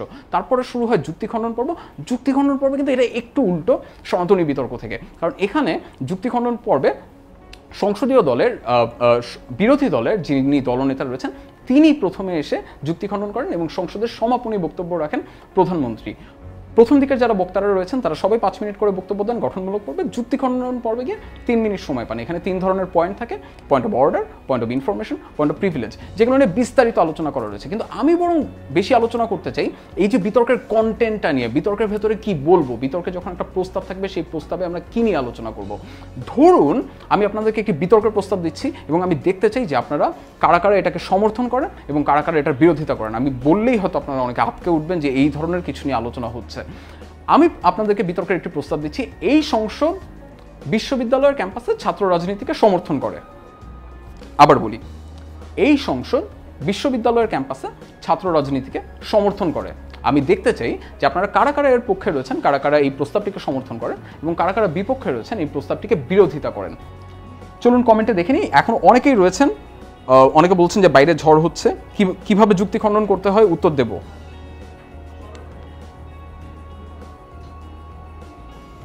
অনেকেই বলছেন ডিবেটের সময় কিভাবে অঙ্গভঙ্গি নিয়ন্ত্রণ করব। ফাইনালস, হ্যালো রিশাদ ভাই, ফাইনালস উইনিং এর স্ট্র্যাটেজি জানতে চান? বিতর্ক করলে কি সবসময় সলিউশন পাওয়া যাবে কিনা, অনেকে অনেক ধরনের প্রশ্ন করছেন। কিভাবে যুক্তি খণ্ডন করতে হয়, পূর্ব প্রস্তুতি ব্যতীত বিতর্কে জয়ের প্রধান কৌশল কি, এটা আসলে আমারও জানা নেই। কারণ হচ্ছে পূর্ব প্রস্তুতি ছাড়া বলতে আপনি যদি বলেন যে এই যে 30 মিনিট সময় বা 15 মিনিট সময়ের মধ্যে যে প্রস্তুতি নিতে হয়, এটাকে যদি আপনি পূর্ব প্রস্তুতি ছাড়া বিতর্ক মনে করে থাকেন, তাহলে আমি আপনাকে একটাই পরামর্শ দিতে পারি যে আমাদেরকে প্রচুর পড়তে হবে এবং আমাদেরকে প্রচুর জানতে হবে এবং আমাদেরকে প্রচুর প্র্যাকটিস করতে হবে। যে জিনিসগুলো নিয়ে আমি পরে কথা বলবো, এবং আপনি যত প্র্যাকটিস করতে থাকবেন তখন দেখবেন যে এই 15 মিনিট বা 30 মিনিটে প্রস্তুতি নেওয়াটা আর কোনো সমস্যা না, কারণ এই বিষয়গুলো সম্পর্কে আপনার মোটামুটি ধারণা রয়েছে। আর অনেক সময় অনেক স্কুল কলেজে বিতর্ক হয় যে 1 সপ্তাহ আগে বিষয় দিয়ে দেয় বা 1 মাস আগে বিষয় দিয়ে দেয়। সেক্ষেত্রে আপনি অনেক সময় নিয়ে রিসার্চ করতে থাকেন এবং আপনার কেনগুলোর উত্তর বের করতে থাকেন, আর বের করতে পারেন, আর্গুমেন্ট বের করতে পারেন। কিন্তু আমি যেটা জানতে চেয়েছিলাম যে ছাত্র রাজনীতি, এই সংসদ ছাত্র রাজনীতি সমর্থন করে, কে কে বলছেন? বলেছেন বিপক্ষে, শওশান বলেছেন বিপক্ষে, অভি বলেছেন বিপক্ষে, আনিকা বলেছেন পক্ষে, মুবাশির বলেছেন পক্ষে, হাবিবুর রহমান মুন্না বলছেন ইউনিভার্সিটিতে রাজনীতি করা ঠিক না, ইবনুল মুহতাদি শাহ বলছেন বিপক্ষে, আমিমুল এহসান জুবাইর বলছেন আমি পক্ষে, আমির হামজা অনেক বলছেন রাইট, নুসরান জাহান পুথি বলছেন আমি বিপক্ষে, শান্ত বলছেন পক্ষে, সামিয়া জান্নাত বলছেন বিপক্ষে, অনেকে বলছেন যে তারা বিতর্ক করা শিখতে চান। নুসরাত আহমেদ বলছেন একটি সুষ্ঠু রাজনৈতিক পরিবেশ পাওয়ার জন্য জরুরি। সুতরাং উনি কেবলমাত্র পক্ষে বিপক্ষে বলেননি, উনি একটি কারণও বলেছেন যে এই জায়গাটিতে আমি যেতে যাচ্ছি। আপনি যদি মনে করেন যে আরও আপনার বন্ধুরা রয়েছেন যারা এই আলোচনায় অংশ নিতে চান বা এই আলোচনায় আগ্রহী হতে পারেন, তাদেরকে কিন্তু কমেন্টে ট্যাগ করতে পারেন বা তাদের সাথে এই ভিডিওটি শেয়ার করতে পারেন যাতে তারা এই আলোচনায় অংশ নিতে পারেন। দেখুন, ছাত্র রাজনীতি কি সমর্থন করবেন কি করবেন না, এটা একটা বিতর্কযোগ্য বিষয়, কারণ এটার দুই পাশেই কথা রয়েছে। আপনি ছাত্র রাজনীতি সমর্থন করতেও পারেন, আপনি ছাত্র রাজনীতি সমর্থন নাও করতে পারেন, আপনি এর বিরোধিতাও করতে পারেন। সমর্থন করার কারণ কি? প্রথম কথা, ছাত্রদের যে দাবি দাওয়াগুলো রয়েছে বা ছাত্রদের যে বিভিন্ন ইস্যু হয়, ছাত্রদের সংক্রান্ত ধরুন যে টিউশন ফি বাড়িয়ে দিল, বা এই যে আপনারা সম্প্রতি দেখেছেন যে কোটা সংস্কারের যে আন্দোলন, বা ছাত্রদের টিউশন ফি হঠাৎ করে বাড়িয়ে দিল, ছাত্রদের জন্য হয়তো অনেক সময় অনেক সুযোগ সুবিধা বিশ্ববিদ্যালয়ে থাকে না, এই সুযোগ সুবিধাগুলোর জন্য ছাত্ররা কোথায় যাবে, ছাত্ররা কিভাবে কথা বলবে? সুতরাং আপনি প্রথমে একটা বিবৃতি দিতে পারেন যে ছাত্রদের যে দাবি দাওয়াগুলো রয়েছে সেই দাবি দাওয়াগুলো পাওয়ার জন্য ছাত্র রাজনীতি দরকার। তারপরে আপনি কার্যকারণ দেখালেন, যে কার্যকারণ হচ্ছে যখন ছাত্র রাজনীতি থাকে তখন একটা নির্বাচিত ছাত্র প্রতিনিধি থাকে এবং সেখানে একটা রাজনৈতিক সংস্কৃতি থাকে। যখন নির্বাচিত ছাত্র প্রতিনিধি থাকে তার কাছে সমগ্র ছাত্রদের ম্যান্ডেট থাকে, অর্থাৎ সে সমগ্র ছাত্রদের যে গণতান্ত্রিক মতামত রয়েছে সেই গণতান্ত্রিক মতামতের প্রতিনিধিত্ব করে, এবং সে যখন সেই গণতান্ত্রিক মতামতের প্রতিনিধিত্ব করে এবং সে যখন ছাত্র রাজনীতির মাধ্যমে একজন নির্বাচিত ছাত্র প্রতিনিধি হয়, তখন বিশ্ববিদ্যালয় কর্তৃপক্ষের কাছে তার একটা আলাদা মূল্য থাকে বা তার একটা আলাদা ক্রেডিবিলিটি থাকে বা লেজিটিমেসি থাকে, এবং যে কারণে সে বিশ্ববিদ্যালয় কর্তৃপক্ষের কাছে গিয়ে তার সেই দাবি দাওয়া জানাতে পারে। এরকম উদাহরণ আমরা অনেক দেখতে পারি যেখানে ছাত্রদের ছাত্রদের আন্দোলন না, ছাত্ররা দাবি দেওয়ার মাধ্যমে যেখানে স্টুডেন্টস ইউনিয়ন থাকে, যেমন একটা সময় বাংলাদেশে ঢাকা বিশ্ববিদ্যালয়ের ডাকসু ছিল, এবং এই যে ছাত্র প্রতিনিধিরা ছিলেন তারা তাদের দাবি দাওয়াগুলো জানাতেন এবং বিশ্ববিদ্যালয় কর্তৃপক্ষের কাছে তাদের এই যে মতামতগুলো রয়েছে, দাবি দাওয়াগুলো রয়েছে, সেগুলো পৌঁছে দিতেন।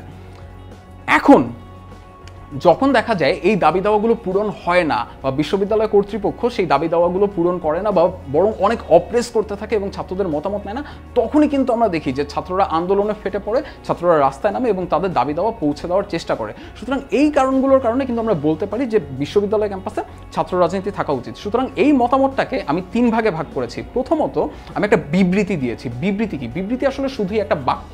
এই বাক্যটার মানে কোনো কার্যকারণ নাই। যেমন আমার পিৎজা ভালো লাগে বা আমার পাস্তা ভালো লাগে, আমার সাকিব আল হাসানকে ভালো লাগে, আমার মনে হয় ছাত্র রাজনীতি থাকা উচিত, আমার মনে হয় বাইরের দেশে পড়তে গেলে যুক্তরাষ্ট্রে পড়তে যাওয়াই ভালো, আমার মনে হয় আইফোনের চাইতে স্যামসাং ভালো। এগুলো হচ্ছে বাক্য, এগুলো হচ্ছে স্টেটমেন্ট, এগুলো হচ্ছে বিবৃতি।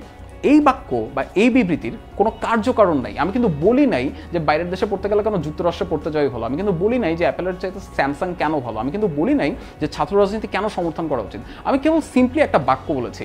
এবং যারা নিয়মিত বিতর্ক করেন অনেক সময় দেখবেন যে আপনারা অনেক ঘুরিয়ে ফিরিয়ে কবিতা আবৃত্তি করে অনেক সুন্দর শব্দ দিয়ে দিন শেষে কিন্তু আসলে একটা বিবৃতিই বলেন, একটা বাক্যই বলেন, কিন্তু নিচের যে কারণগুলো রয়েছে সেই কারণগুলো কিন্তু অনেক সময় বলেন না। তারপরে হচ্ছে সেই কার্যকারণ, যেটা হচ্ছে ওই আগের যে সাইটটা দেখিয়েছিলাম কেন, এবার আপনাকে বলতে হবে কেন কেন আপনি ছাত্র রাজনীতিকে সমর্থন করেন বা কেন মনে করেন যে ছাত্র রাজনীতি দাবি দাওয়া আদায়ের জন্য একটি জরুরি মাধ্যম। কারণ ছাত্র রাজনীতির মাধ্যমে একজন নির্বাচিত জনপ্রতিনিধি হয়, একজন নির্বাচিত ছাত্র প্রতিনিধি হয়, যাকে সাধারণ ছাত্ররাই নির্বাচন করেছে। সুতরাং সেই সাধারণ ছাত্রদের ভোটে নির্বাচিত যে ছাত্র প্রতিনিধি তার একটা আলাদা লেজিটিমেসি আছে, একটা গ্রহণযোগ্যতা আছে বিশ্ববিদ্যালয় কর্তৃপক্ষের কাছে, তাই সে দাবি দাওয়া নিয়ে যেতে পারে। এবং এর উদাহরণ হিসেবে আমরা দেখতে পারি যে আমাদের এখানে একসময় ডাকসু ছিল। এখন যারা বিরোধিতা করবেন তারা হয়তো বাস্তবের উদাহরণ দেবেন, কারণ এটা একটা আদর্শ উদাহরণ ছিল। বাংলাদেশের প্রেক্ষিতে আমরা দেখতে পাই যে ছাত্র রাজনীতিকে অনেক সময় মূলধারার যে দলীয় রাজনৈতিক দলগুলো রয়েছে তারা নিয়ন্ত্রণ করে এবং এর মাধ্যমে ক্যাম্পাসে অস্থিতিশীল পরিবেশের সৃষ্টি হয়। অর্থাৎ আপনি যদি ছাত্র রাজনীতি বিরোধিতা করে থাকেন, অর্থাৎ ছাত্র রাজনীতিকে সমর্থন না করে থাকেন, তাহলে আপনার একটি কারণ হতে পারে যে ছাত্র রাজনীতির কারণে মূলধারার দলীয় রাজনীতির প্রভাবে ক্যাম্পাস অস্থিতিশীল হবে। এবং এই পুরো আলোচনা, এই যে ছাত্র রাজনীতির এই পুরো যে আলোচনাটা, এই আলোচনায় আপনি যদি মনে করেন যে আরও মানুষ আছে যারা আগ্রহী হতে পারে এবং এই বিতর্কে আগ্রহী হতে পারে, তাদের কাছে এটি শেয়ার করে দিন এবং কমেন্টে ট্যাগ করে জানিয়ে দিন যে আপনারাও নিশ্চয়ই অনেকে স্কুলে পড়েন, কলেজে পড়েন, বিশ্ববিদ্যালয়ে পড়েন, সুতরাং ছাত্র রাজনীতি নিয়ে নিশ্চয়ই আপনাদেরও অনেক ভাবনা রয়েছে। সুতরাং সেই জায়গাগুলোকে শেয়ার করে দিন। সুতরাং আপনি যদি ছাত্র রাজনীতির বিরোধিতা করেন তাহলে আপনি কি বলবেন? আপনি প্রথমে বলবেন যে আমি মনে করি ছাত্র রাজনীতি ক্যাম্পাসের পরিবেশকে অস্থিতিশীল করবে।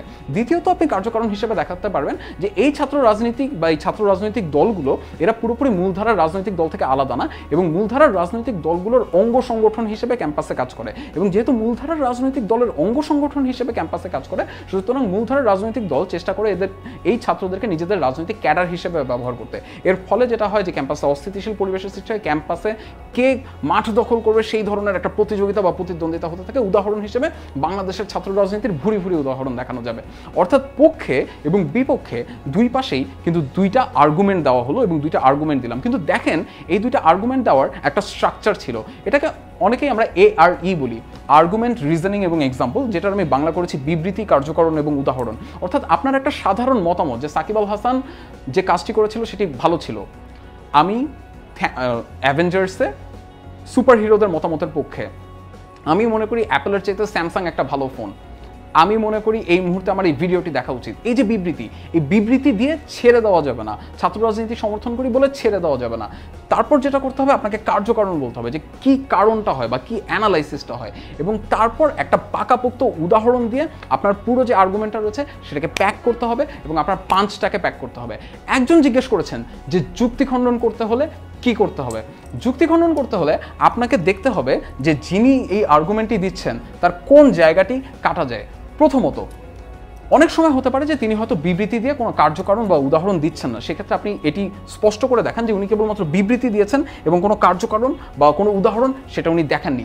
দ্বিতীয়ত যেটি দেখানো যায়, উনি যে কার্যকারণটি দিয়েছেন সেই কার্যকারণের মধ্যে হয়তো কোনো একটা ফ্ল ছিল, ওই কার্যকারণটি হয়তো সবসময় সত্যি না, সেই ব্যাপারটি আপনি পয়েন্ট আউট করতে পারেন। তৃতীয়ত, ওনার উদাহরণটা কেবলমাত্র একটা নির্দিষ্ট সময়ের জন্য প্রযোজ্য, যেমন ডাকসুর যে উদাহরণটা সেটা অনেক আগের সময়ের জন্য প্রযোজ্য। আবার এটা ছাত্র রাজনীতির পক্ষে যদি কেউ বলে তখন আপনি দেখাতে পারেন যে ডাকসু তো সেই ওই সময় ছিল, এই সময়ের ছাত্র রাজনীতি আর এখন আর আগের মতো নেই। আবার বিপক্ষে যারা বলছেন কেবলমাত্র বাংলাদেশের উদাহরণ দিচ্ছেন, তখন আপনি দেখাতে পারেন যে বৈশ্বিক প্রেক্ষাপটে বিভিন্ন বিশ্ববিদ্যালয়ে কিভাবে ছাত্র প্রতিনিধিরা তাদের দাবি দাওয়া নিয়ে কিভাবে বিশ্ববিদ্যালয় কর্তৃপক্ষের সাথে দাবি দাওয়া করে, এবং এটাও দেখাতে পারেন যে মূলধারার রাজনৈতিক দলগুলোর অঙ্গ সংগঠনের বাইরেও বাংলাদেশে কিভাবে স্বতঃস্ফূর্ত ছাত্র আন্দোলন হয়েছে, যেমন কোটা সংস্কারের আন্দোলন হয়েছে, বা বিভিন্ন ক্ষেত্রে প্রাইভেট বিশ্ববিদ্যালয়গুলো কিভাবে প্রায় শিক্ষার উপরে ভ্যাট বিরোধী আন্দোলন করেছে। অর্থাৎ এই ধরনের উদাহরণগুলো দিয়ে দেখিয়ে দিতে পারেন যে ছাত্র রাজনীতি কেন সবসময় খারাপ না এবং ছাত্র রাজনীতি কেন বিভিন্ন সময় ফলাফল বয়ে নিয়ে আসতে পারে। দেখা যাক, অনেকে অনেক কথা বলেছেন, কিছু পক্ষে বিপক্ষে আরেক কিসের পক্ষে বিপক্ষে আরেকবার বলেন। আমরা ছাত্র রাজনীতির পক্ষে এবং বিপক্ষে কথা বলছিলাম। বলেছেন পক্ষে সৈয়দ জামিয়াল নাবেদ বলেছেন এটার পক্ষে সমর্থন করছি, কেননা এতে করে আমাদের তরুণ সমাজ নেতৃত্বে আসতে পারবে। দেখুন, এটা আরেকটা চমৎকার আর্গুমেন্ট। তিনি প্রথমে একটি বিবৃতি দিয়েছেন যে এতে করে আমাদের তরুণ সমাজ নেতৃত্বে আসতে পারবে, তারপর দেখা যাক উনি কি কারণটা দেখাতে পেরেছেন কিনা। উনি দেখাতে পেরেছেন তাদের একটা ধারণা থাকবে, অর্থাৎ রাজনৈতিক যে প্রক্রিয়া রয়েছে বা রাজনৈতিক যে পরিবেশ রয়েছে সেটা সম্পর্কে তাদের একটা ধারণা থাকবে, কারণ তারা ছাত্র জীবন থেকেই রাজনীতি করা শুরু করবে। ভালো নেতা বের হয়ে আসবে এই ছাত্র রাজনীতির মাধ্যমে, এবং এর মাধ্যমে যেটা হবে যে একটা সুষ্ঠু নেতা কিভাবে তৈরি হয়, যেহেতু ভোট চাইতে হবে ছাত্র রাজনীতির মাধ্যমে, যেহেতু সমর্থকদেরকে খুশি রাখতে হবে, সমর্থকদের সাথে কথা বলতে হবে, তার নিজের আদর্শ প্রচার করতে হবে, সুতরাং পরবর্তী জীবনে যারা রাজনীতি করতে চায় তাদের জন্য ছাত্র রাজনীতি দরকার, কারণ তারা এই পরবর্তী জীবনের জন্য প্রস্তুত হবে। অর্থাৎ খুব চমৎকার আর্গুমেন্ট দিয়েছেন, অনেক ধন্যবাদ সৈয়দ জামিয়াল নাবেদ। মাহমুদা খান বলেছেন পক্ষে অবশ্যই, তবে সঠিক ব্যবহার প্রয়োজন। মুনতাসির মিরাজ বলেছেন সমর্থন করি পিওর ছাত্র রাজনীতিকে। উনি একটি বিবৃতি দিয়েছেন, এটার পরে কিন্তু আমাদেরকে কার্যকারণ বলতে হবে যে পিওর ছাত্র রাজনীতি বলতে আপনি কি বোঝাচ্ছেন এবং কেন। বর্তমানের আদর্শহীন রাজনীতি নয়, অর্থাৎ উনি বিপক্ষেও বলেছেন যে বর্তমানের রাজনীতিতে ওই আদর্শটি নেই। বিপক্ষে বলেছেন অনেকে বলেছেন পক্ষে, অনেকে অ্যাগ্রি করেন না, পক্ষে বিপক্ষে পক্ষে বিপক্ষে। আদনান আবির বলেছেন বিতর্কে আসলে কি কি বিষয় খেয়াল করতে হয় বলছি শেষের দিকে। অনেকে হ্যালো বলেছেন, সবাইকে হ্যালো। আপনার বন্ধু যারা রয়েছে তাদেরকে জানিয়ে দিন। অনেকে কুইজের অ্যান্সার দিচ্ছেন, অনেকেই পক্ষে বলছেন, সরকারি দল বলছেন, অনেকেই বলছেন সরকারি দল করেন, অনেকে বলেছেন কিসের পক্ষে বিপক্ষে। আমরা ছাত্র রাজনীতির পক্ষে বিপক্ষে নিয়ে কথা বলছি, আমরা ছাত্র রাজনীতি নিয়ে একটি বিতর্কের আলোচনা করছিলাম। অনেকে বলছেন ছাত্র রাজনীতি থাকা দরকার, অর্থাৎ অনেককে কিন্তু দেখতে পাচ্ছি যে যারা মনে করেন পক্ষে, অনেকেই মনে করেন বিপক্ষে, অর্থাৎ এই মুহূর্তে ছাত্র রাজনীতির যে ধরন সেটা ভালো না। কিন্তু এখান থেকে আমি মূলত যেটা বোঝাতে চেয়েছি যে আপনার যে মতামত, সেই মতামত থেকে আর্গুমেন্টটা কীভাবে তৈরি হতে পারে। আপনি যখন বিবৃতি দেবেন, তার কার্যকারণ বলবেন এবং তার উদাহরণ দেবেন, তখনই কিন্তু আপনার আর্গুমেন্টটা খুব ওয়েল স্ট্রাকচার্ড একটা উদাহরণ হবে, ওয়েল স্ট্রাকচার্ড একটা বিতর্ক হবে। এবং এখন আমি চলে আসি বিতর্কের খুব কোর কিছু বিষয় নিয়ে, যে বিষয়গুলো নিয়ে আমরা সবসময় কখনো না কখনো বিতর্ক দেখি। এটা কোনো পার্টিকুলার প্রস্তাব দিচ্ছি না যে এই সংসদ মনে করে এটা বনাম এটা, কিন্তু এই ভ্যালুসগুলো বিতর্কে বারবার ঘুরে ফিরে আসে। অর্থাৎ আপনি যে বিষয়ে বিতর্ক করেন না কেন, আপনি দেখবেন এরকম কিছু মূল্যবোধ রয়েছে বা কিছু ভ্যালুস রয়েছে যেটা সবসময় বিতর্কে থাকে এবং কিছু কন্ট্রাডিক্টরি ভ্যালুস থাকে। অর্থাৎ এটা পৃথিবীর শুরু থেকে শেষ পর্যন্ত চিরকালীন দুইটা বিপরীত পক্ষের মতামত এইভাবে তৈরি হয়। প্রথমটা হচ্ছে একনায়কতন্ত্র বনাম গণতন্ত্র। আপনি কোনটা সমর্থন করেন জানতে চাই, কমেন্টে জানিয়ে দিন, এবং আপনার বন্ধু বান্ধব যারা রয়েছে তাদের সাথেও শেয়ার করে জানিয়ে দিন এবং তাদেরকেও কমেন্টে ট্যাগ করুন।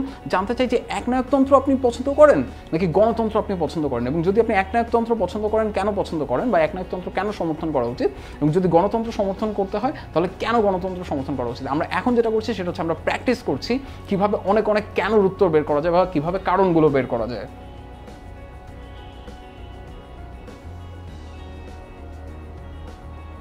বিপক্ষে থাকার কারণ ছাত্ররা পড়াশোনায় অমনোযোগী হয়ে ওঠে, বৈষম্য তৈরি হয়, মারামারি হানাহানি তৈরি হয়।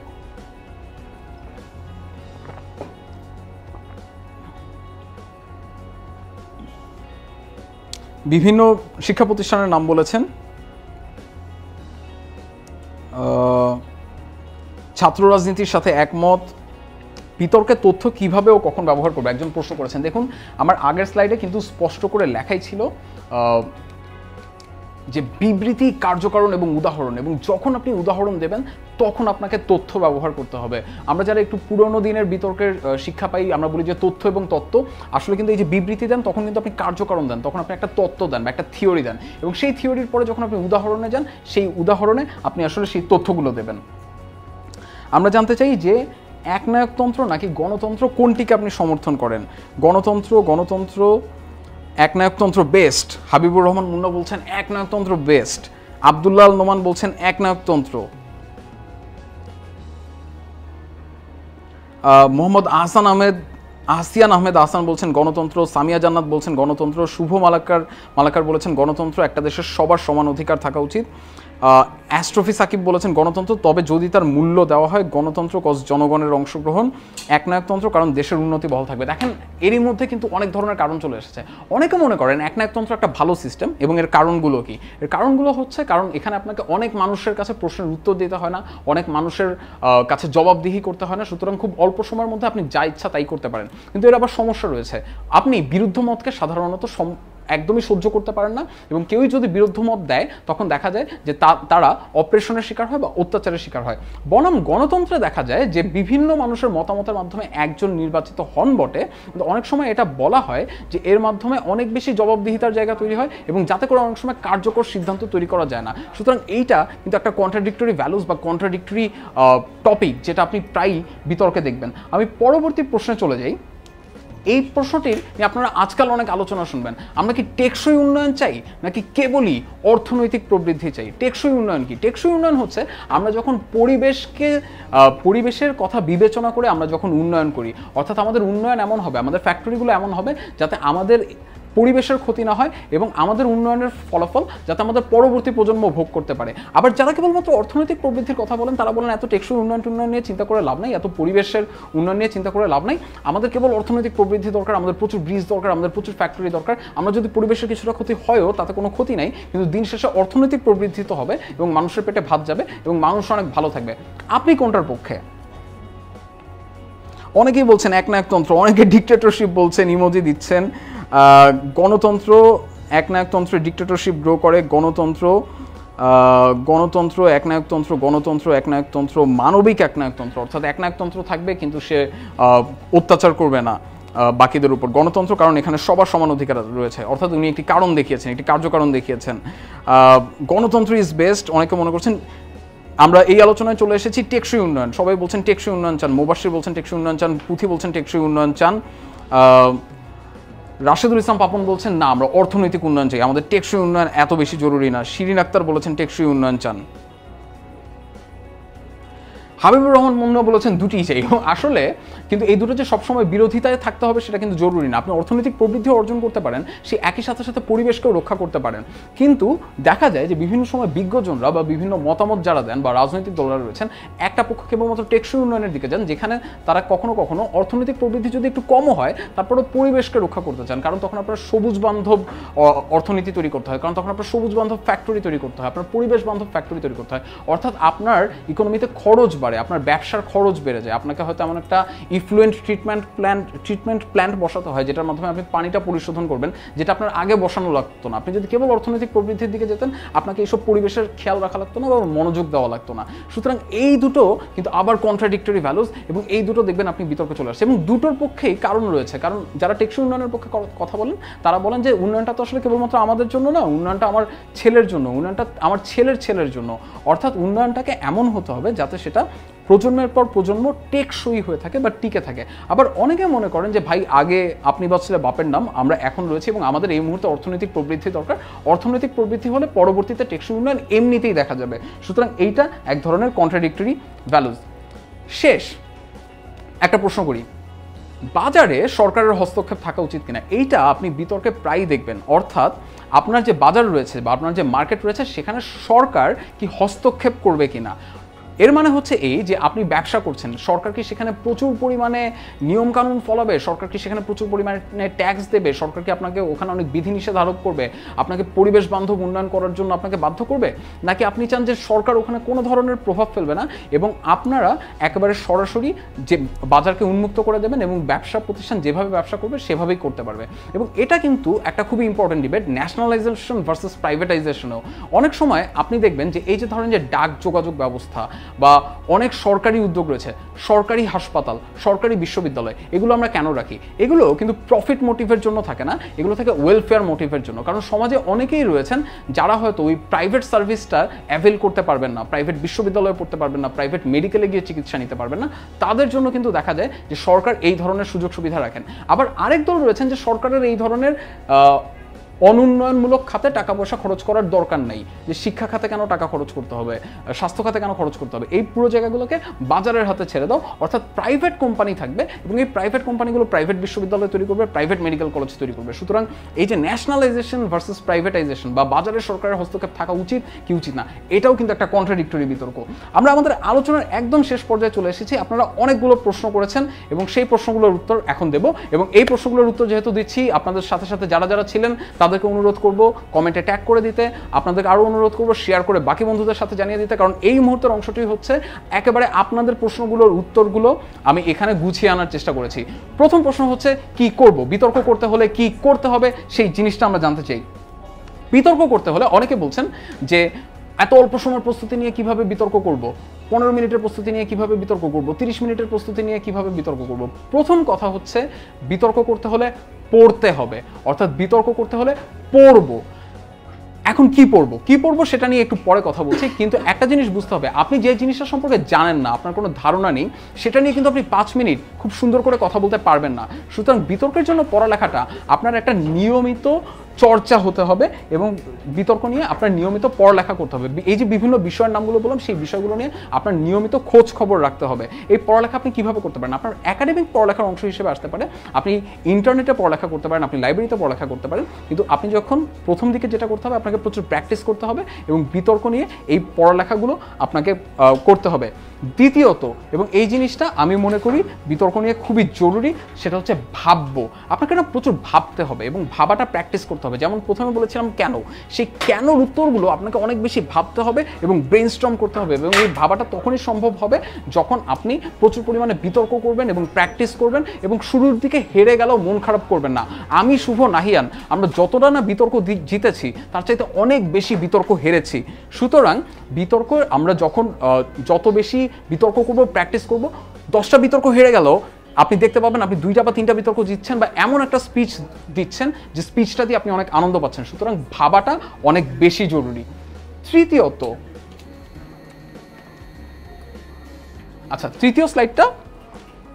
তৃতীয় স্লাইডটা এইখানে এই মুহূর্তে নাই, আমরা 10 মিনিট পরে আপনাদের জন্য একটা সারপ্রাইজ আছে, সারপ্রাইজটা নিয়ে একটু পরে ফেরত আসছি, কিন্তু দ্যাট সারপ্রাইজ ইনভলভস শুভ সাকিব বিন রশিদ। সুতরাং এটা একটা টিজার এবং আজকে ওর জন্মদিনের ওর অ্যাপিয়ারেন্স হবে 10 মিনিট স্কুলের এই ভিডিওতে। যে কথাটি বলছিলাম যে বিতর্কে একটা কাজ যেটা অনেক করতে হবে সেটা হচ্ছে বিতর্কে শুনতে হবে। আমরা অনেক সময় প্রতিপক্ষের কথা শুনতে চাই না বা মনোযোগ দিয়ে একদমই শুনতে চাই না যে প্রতিপক্ষ আসলে কি বলছে, এবং এই কারণে কিন্তু আমরা অনেক সময় বিতর্ক হেরে যাই। যে বিতর্কে প্রতিপক্ষ যে কথাগুলো বলছে বা বিতর্কে প্রতিপক্ষ যে আর্গুমেন্টগুলো দিচ্ছে সেগুলো মনোযোগ দিয়ে শুনতে হবে, কারণ আপনি যখন মনোযোগ দিয়ে শুনবেন না তখন কিন্তু দেখা যাবে যে আপনি জানেন না যে তিনি আসলে কি বলেছেন এবং বিতর্কটি আপনি কানেক্ট করতে পারছেন না। সুতরাং বিতর্কে প্রতিপক্ষের কথা খুব মনোযোগ দিয়ে শুনতে হবে এবং এটার একটা ডেমনস্ট্রেশন একটু পরে আপনারা পাবেন। বিতর্কে কি করা যাবে না, কি করা যাবে না মধ্যে হচ্ছে প্রথম কথা, কখনোই ব্যক্তিগত আক্রমণ করা যাবে না, অর্থাৎ অন্যকে ছোট করে দেখা যাবে না। আপনি যদি ESPN ক্রিকইনফোর যে কমেন্ট সেকশন আছে সেখানেও গিয়ে দেখেন, সেখানে আপনি প্রায়ই দেখবেন যে ভারত, বাংলাদেশ, পাকিস্তান, শ্রীলঙ্কা সবাই সবাইকে অনেক গালি দিচ্ছে, একজন একজনের দেশকে ছোট করছে। অনলাইন বিতর্ক হোক, অফলাইন বিতর্ক হোক বা আপনার স্কুল কলেজ বিশ্ববিদ্যালয়ের বিতর্ক হোক, কখনোই প্রতিপক্ষকে ছোট করে বা অসম্মান করে কথা বলা যাবে না। তৃতীয়ত, আরেকটা যেটা জরুরি কথা সেটা হচ্ছে অহেতুক জটিল করে কথা বলার কোনো দরকার নাই। যে কথাটা অনেক সহজে বলা যায় সেই কথাটাকে একদম সহজে বলার চেষ্টা করেন এবং কখনোই জটিল করে বলার চেষ্টা করবেন না। শেষ যে পয়েন্টটায় আসছি সেটা হচ্ছে যে কি পড়বো। এখানে একটা বিশাল ছবি আছে, এটা হয়তো আপনাদের কমেন্টে শেয়ার করা হবে। একটা জিনিস দেখেন, কি পড়ার ক্ষেত্রে আমি আপনাদেরকে উদ্বুদ্ধ করব আপনারা আপনাদের পছন্দের জায়গার বাইরেও অনেক জায়গা থেকে পড়বেন। কারণ আমরা যে খবরের মাধ্যমগুলো দেখি সেই খবরের মাধ্যমগুলো সবসময় যে নিরপেক্ষ থাকে তা কিন্তু না। কখনো কখনো কেউ কেউ লেফট আইডিওলজির দিকে বেশি ঝোঁকা থাকে, কখনো কখনো কেউ কেউ রাইট আইডিওলজির দিকে বেশি ঝোঁকা থাকে। সুতরাং আমাদের সাধারণত যেটা হয়, আমরা নিজেরা যে মতামতটাকে পছন্দ করি আমরা কেবলমাত্র সেই মতামতটাই গ্রহণ করি এবং অন্য মতামতটা গ্রহণ করি না এবং অন্য মতামতটা সম্পর্কে পড়ি না। টকশোতেও আপনি দেখবেন যে দুই পাশের দুইজন থাকে এবং আমার একটা রিসার্চই ছিল যেখানে আমরা দেখতে পেরেছি যে টকশোগুলো মানুষ দেখতেন কেবলমাত্র নিজের পছন্দের আইডিওলজির যে মানুষটা রয়েছে তার কথা শোনার জন্য এবং অন্যের কথা শোনার জন্য না। সুতরাং অন্যের মতামতকে সম্মান জানাতে হবে এবং অন্য মতামতের যে খবর রয়েছে, আপনি যদি মুক্তমনা হন, আপনি যদি প্রগতিশীল হন, আপনার উচিত যে যারা একটু গোড়া বা যারা একটু কনজারভেটিভ তারা কি বলছে, তাদের মনের কষ্টটা কি, সেই খবরগুলো সম্পর্কেও জানায়। এবং বিতর্ক কিন্তু আসলে দিন শেষে সেটাই আমাদেরকে জানায় যে একটি মুদ্রার এপিঠ এবং ওপিঠ দুটো সম্পর্কেই আমাদেরকে জানাতে সাহায্য করে এবং দুটোই যখন আপনি জানতে পারবেন তখন কিন্তু আপনি সেই অ্যানালাইসিসটা অনেক ভালো করে দিতে পারবেন। আমরা অনেক সময় বলি না যে আমাকে জাজ করার আগে আমার জুতায় আগে হেঁটে দেখাও। বিতর্ক কিন্তু আসলে সেটা করতে শেখায়, কারণ বিতর্ক আপনাকে যেটা করতে শেখায়, আমরা অনেক সময় অনেক মানুষকে দোষ দিই যে কনজারভেটিভরা এরকম করছে কেন, সাদা চামড়ার লোকজন এরকম করছে কেন, কিন্তু তাদের আসলে জীবনের কষ্টটা কি, তাদের আসলে জীবনের মনোভাবটা কি এবং কেন তারা এই ধরনের একটি জায়গায় গিয়েছে সেই জায়গাটা সম্পর্কে কিন্তু তখন জানা সম্ভব হয় এবং এটা বিতর্কের মাধ্যমে জানা সম্ভব। সুতরাং আমি যদি সাম আপ করি আজকের এই পুরো আলোচনায় আমরা কি করেছি, প্রথমত আমরা দেখিয়েছি যে বিতর্ক কিভাবে আসলে আমাদের প্রত্যেকের জীবনের সাথে অঙ্গাঙ্গিভাবে জড়িত। নিজের ভেতরে সিদ্ধান্ত নেওয়ার সময় আমরা বিতর্ক করি, অন্য একটা মানুষের সাথে আলোচনা করার সময় আমরা বিতর্ক করি এবং বিভিন্ন জাতীয় ইস্যুতে, সেটা সাকিব আল হাসান হোক বা আপনার DC universe versus Marvel universe হোক, মার্ভেলের ছবি হোক, ফিলোসফি হোক, সব জায়গায় কিন্তু আমরা বিতর্ক করি। কিন্তু এই বিতর্কগুলোর মূল জায়গা হচ্ছে কেন, অর্থাৎ কথার প্যাচ না দিয়ে বা তেনা না পেঁচিয়ে যেটা আমাদেরকে দোষ দেওয়া হয়, আমাদেরকে যেটা করতে হবে অনেক ক্লিয়ারলি এবং সহজ ভাষায় কেনর উত্তর দিতে হবে। এবং এই কেনর উত্তর দেওয়া সম্ভব হবে 3 ধাপে। প্রথমত আপনার মতামত বা বিবৃতিটা আপনি বলবেন, দ্বিতীয়ত আপনি সেটার কার্যকারণটা ব্যাখ্যা করবেন যে কেন আপনি আপনার এই মতামতটার পক্ষে বা বিপক্ষে অবস্থান নিচ্ছেন, এবং তৃতীয়ত একটা উদাহরণ দেবেন বা তথ্য দেবেন যেটা আসা সম্ভব যখন আপনি প্রচুর পরিমাণে পড়বেন এবং জানবেন, এবং সেই জিনিসটা খুবই জরুরি। এবং শেষে এসে একদম যেটা বললাম, অন্যের মতামতকে শুনতে হবে, না হলে কিন্তু আপনি যুক্তি খণ্ডন করতে পারবেন না, এবং অন্যকে সম্মান দিতে হবে। এবং এখন আমরা চলে যাচ্ছি আমাদের sir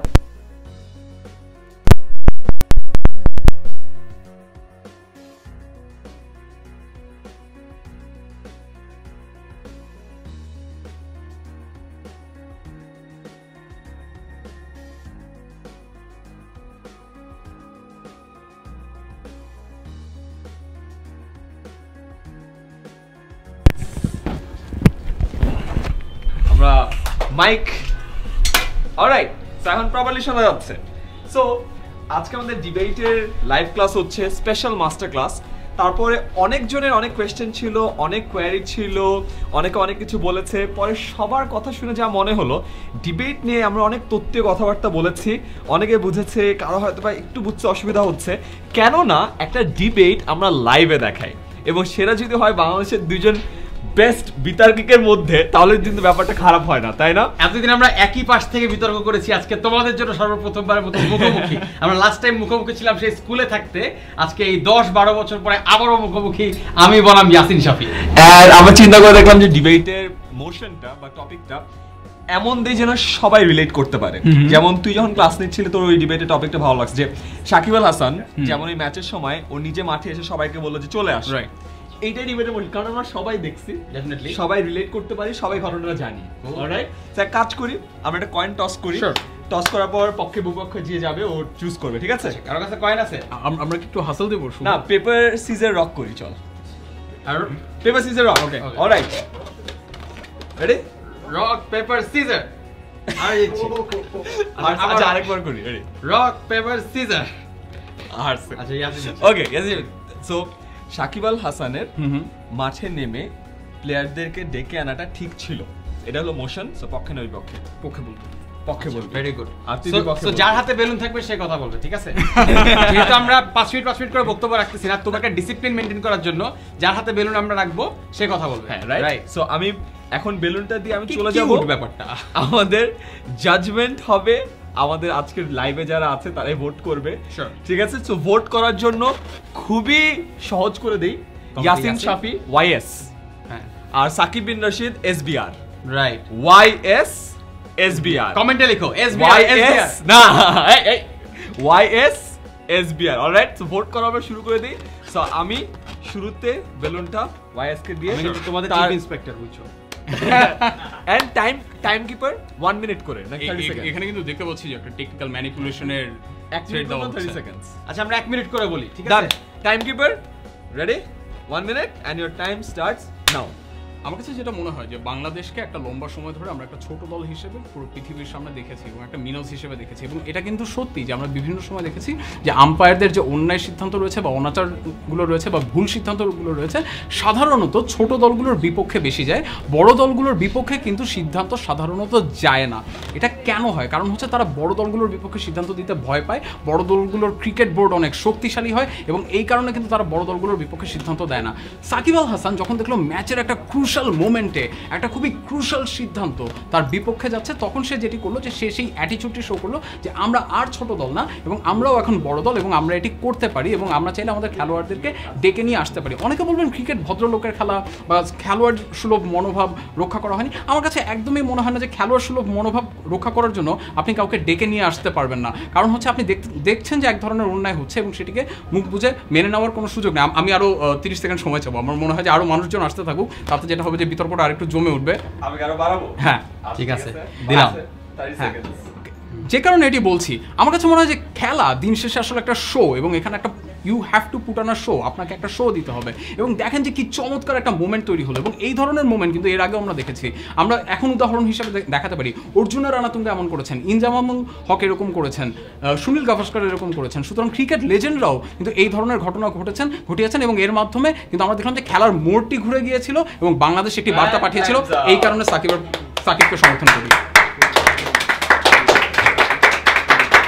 okay, tough fight but still. আচ্ছা আমি টাইমটা রিসেট করি, রাইট? 1.5 মিনিট। হ্যাঁ 1.5 মিনিট স্টার্ট। ইয়াসিনের জন্য এটা বলা অনেক সহজ যে সেই সময় সাকিব আল হাসান খুব সঠিক একটা সিদ্ধান্ত নিয়েছিলেন, কারণ তার সিদ্ধান্তটা কিছু শেষ পর্যন্ত বাস্তবায়িত হয়নি। আমরা সবাই মনে করেছিলাম যে যদি মাঠ থেকে বেরিয়ে যাবার হুমকি দিই তাহলে হয়তো কাজ হবে, কিন্তু সত্যি সত্যি সেই সময় যদি আদেশটি মেনে নিয়ে সবাই মাঠ থেকে বেরিয়ে যেত তাহলে অনেক বড় বড় সিদ্ধান্ত সেখানটাতে গৃহীত হতে পারতো। শুধুমাত্র মাহমুদুল্লাহর বিচক্ষণতার কারণে বা খালিদ মাহমুদ সুজনের বিচক্ষণতার কারণে আমরা বেরিয়ে আসিনি। বেরিয়ে আসলে সাকিব আল হাসান নিষিদ্ধ হতে পারতেন 6 মাসের জন্য, 1 বছরের জন্য। আমরা দেখেছি বল ট্যাম্পারিংয়ের জন্য অস্ট্রেলিয়ান ক্রিকেট বোর্ডের 2 জন স্বনামধন্য ক্রিকেটার নিষিদ্ধ হয়েছেন। সুতরাং বাংলাদেশের মতো একটি ক্রিকেট দলে সাকিব আল হাসান, মাঠে থাকা মাহমুদুল্লাহ, এমনকি সমগ্র ক্রিকেট দল একটি বড় সময়ের জন্য নিষিদ্ধ হতে পারতো। এই ধরনের ডিসিশনগুলোতে পরবর্তী যে টুর্নামেন্ট করবার যে সম্ভাবনা, শ্রীলঙ্কার সাথে আমাদের যে ভালো সম্পর্ক রয়েছে সেই সম্পর্কটাও কিন্তু আর থাকতো না। একটি ট্রায়াঙ্গুলার সিরিজ হচ্ছিল, একই সিরিজে কিন্তু ইন্ডিয়া অন্যান্য দলও কিন্তু উপস্থিত ছিল। আপনাকে বুঝতে হবে যে সেই সময় যদি ইন্ডিয়ার সাথে বা অন্যান্য ক্রিকেট বোর্ডের সাথে এই জিনিসটা নিয়ে সম্পর্ক খারাপ হতো তাহলে বাংলাদেশে যে সিরিজ হয় সেই সিরিজগুলো বন্ধ হয়ে যেত এবং আমরা ভবিষ্যতে যে সকল জায়গায় ইনভাইটেড হওয়ার সম্ভাবনা ছিল সেই ইনভিটেশনগুলি পেতাম না।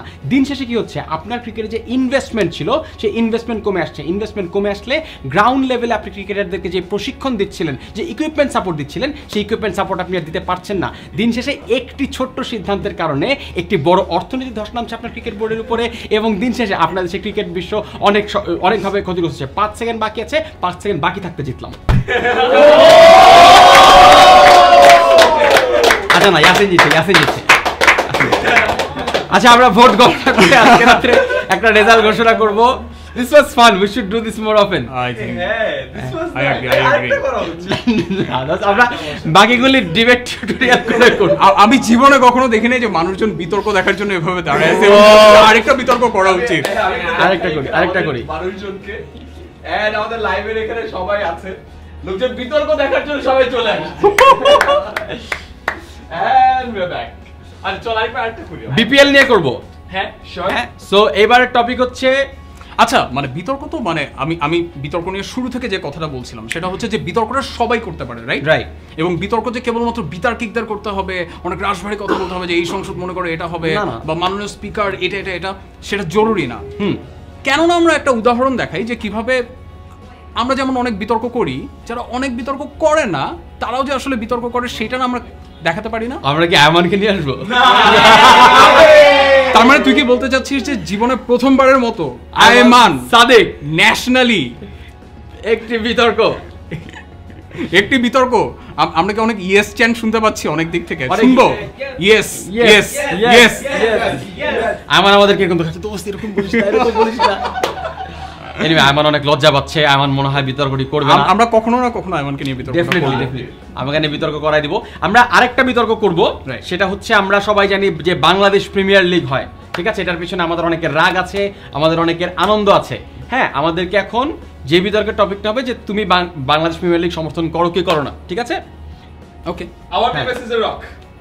আর হচ্ছে যারা এখন তোমরা কারা পক্ষে আছো বিপক্ষে আছো তোমাদের কমেন্টে জানাও যে বাংলাদেশ প্রিমিয়ার লিগ সমর্থন করো কি করো না, কমেন্টে জানাও।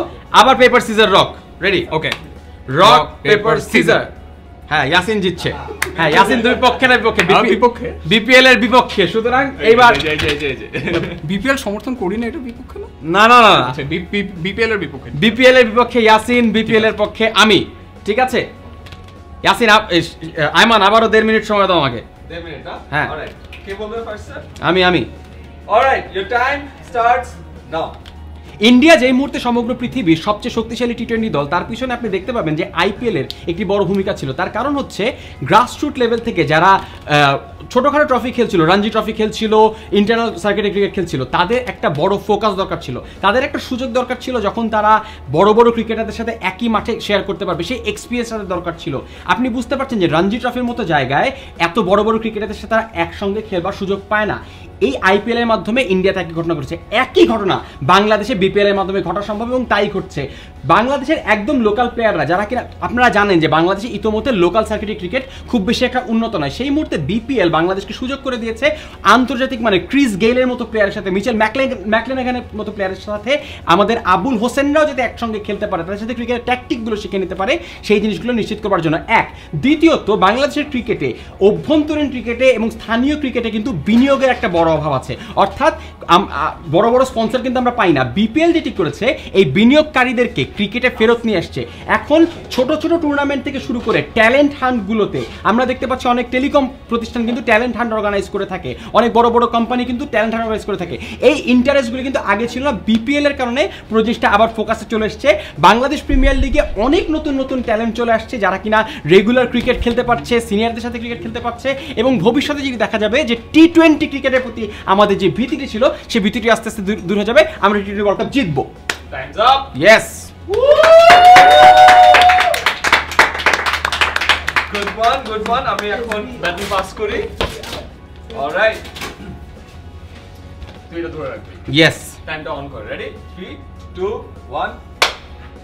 প্রত্যেকটা দেশের একটা ক্রিকেটীয় সংস্কৃতি থাকে। আপনি যদি দেখেন বাকি যেসব দেশে এরকম প্রিমিয়ার লিগ শুরু হয়েছে, ইংল্যান্ডেই বলেন, ওয়েস্ট ইন্ডিজেই বলেন বা ভারতে বলেন, তাদের ক্রিকেটীয় সংস্কৃতি অনেক লম্বা সময়ের, অর্থাৎ তারা ক্রিকেটে ম্যাচিওর্ড হওয়ার অনেক লম্বা একটা সময় পেয়েছে। তারা প্রথমে টেস্ট ক্রিকেটে ভালো করেছে, টেস্ট ক্রিকেটের টেম্পারামেন্ট ঠিক করেছে, 5 দিনের ক্রিকেট খেলতে শিখেছে, এর মাধ্যমে স্কিল ডেভেলপ করেছে। দ্বিতীয়ত, তারা ওয়ান ডেতে অনেক ভালো করেছে, অর্থাৎ ক্রিকেটের যে বেসিক স্কিলগুলো রয়েছে সেগুলোকে খুব ভালো মতো ডেভেলপ করতে পেরেছে। তৃতীয়ত গিয়ে দেখা গেছে যে তারা সেখানে অনেক বেশি পরিমাণে জাঁকজমক এনেছে, অনেক দর্শক এনেছে এবং অনেক স্পন্সর এনেছে।